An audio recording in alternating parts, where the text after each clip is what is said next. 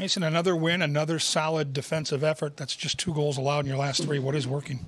I think everyone's just doing a good job committing to the D side of things. Obviously, that's not exactly the most glorious spots to be playing at times, but we're doing a really good job taking care of our own end. Our goalies are doing a great job, and D are doing a good job keeping guys out of his eyes. So that's how you win in the playoffs, and that's how you win these tight games. So got to keep improving on that.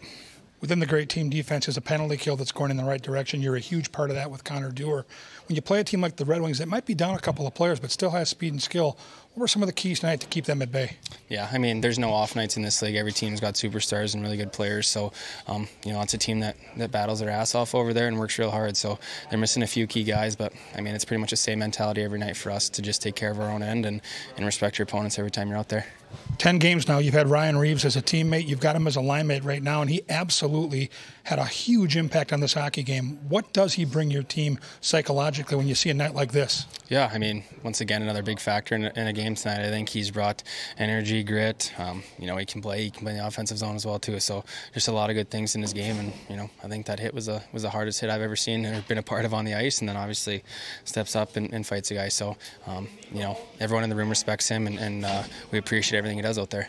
Love the way you guys are playing right now. Congrats on another impressive win. Awesome, thanks, Kevin. That's Mason Shaw, a part of a wild, stingy defense that leads the way to victory yet again.